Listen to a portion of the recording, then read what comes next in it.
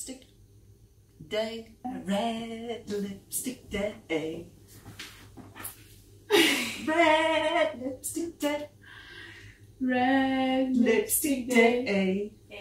I think red lipstick helps when I'm feeling low. I put the red lipstick on and I become a new character.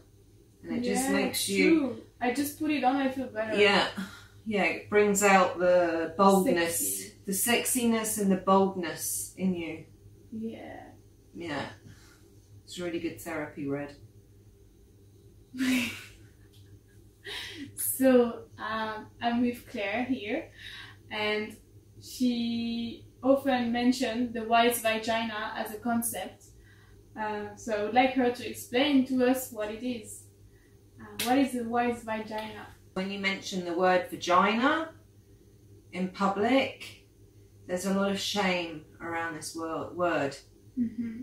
And even myself, I really never connected to my vagina until my 30s. No one taught me about sex. I didn't know about my body until in my 30s, till I became a woman. When I was younger, I was, if I'm very honest, I was just giving myself away to be loved.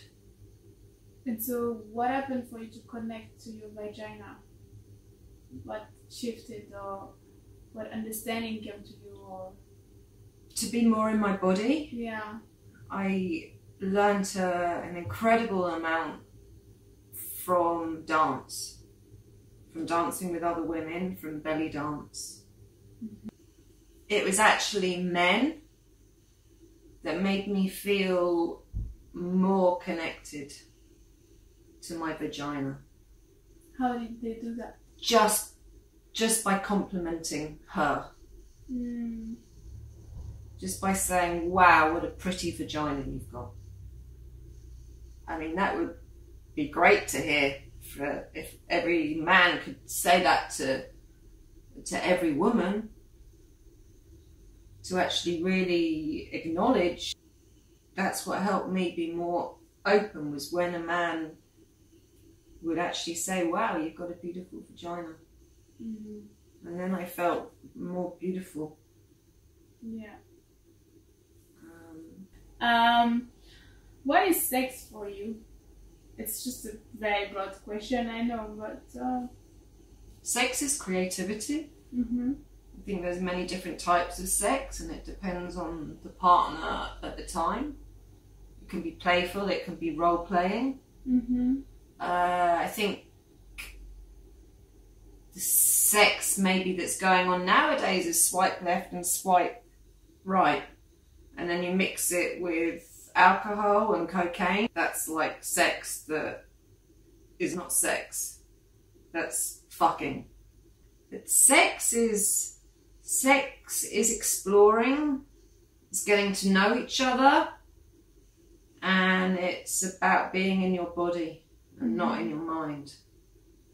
And not wondering. It's not a performance. It's a feeling. Mm-hmm. What do the world need to understand about the wisdom in the vagina? I think we need to listen to ourselves more.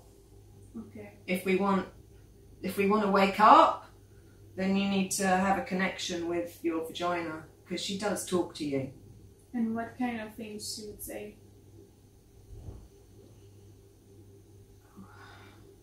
Hello? Hello, how are you? My name's Vagina. Well, firstly, being able to say this word and own it. Like, it's a vagina, it's like your hand. And it really has wisdom in there. For me personally, if I have sex, then I look at how I feel the next day.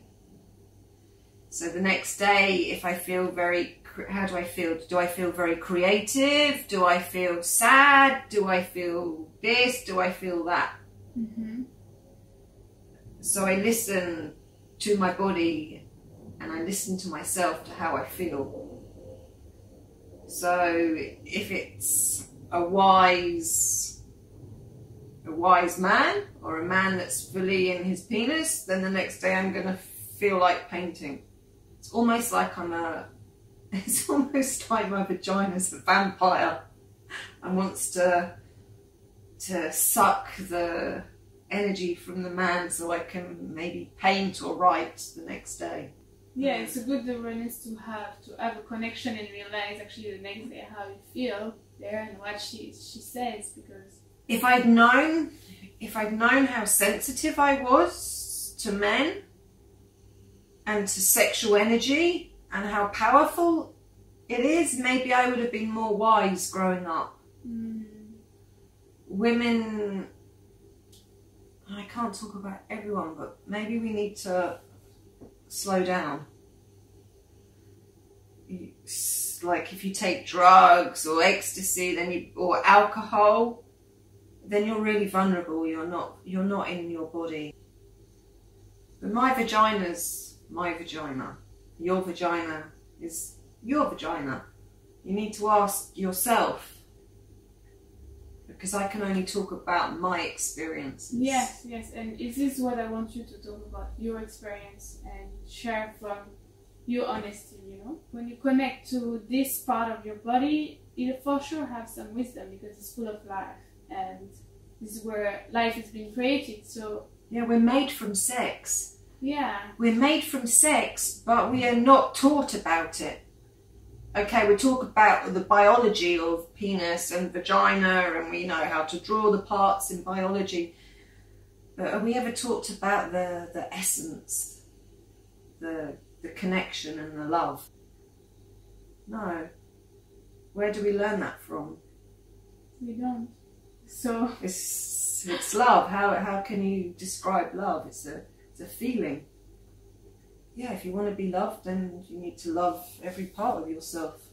Love your vagina. I'd like to say respect your vagina and all this stuff to the youngsters, because I never did. They didn't have much self-respect. Yeah. And if we actually slow down and we're not in the office, or we're not trying to be super women, if we take a step back and get into ourselves and into our bodies, then we're more in tune. We can go with the flow and we can feel ourselves more. That poem, I wrote a poem for Release the Snake. I think I wrote this when I was maybe in my 20s. It's called Unconscious Sex. Sex. All I want is fucking sex. Come on, boys, flex those pecs, because all I want is fucking sex. Have a drink. I'm pissed out of my head. Now I want to take you all to bed. Smoke a joint. Totally high. Grab that snake and lick my thigh. Dab of speed. Fuck like rabbits. Now I really must have it.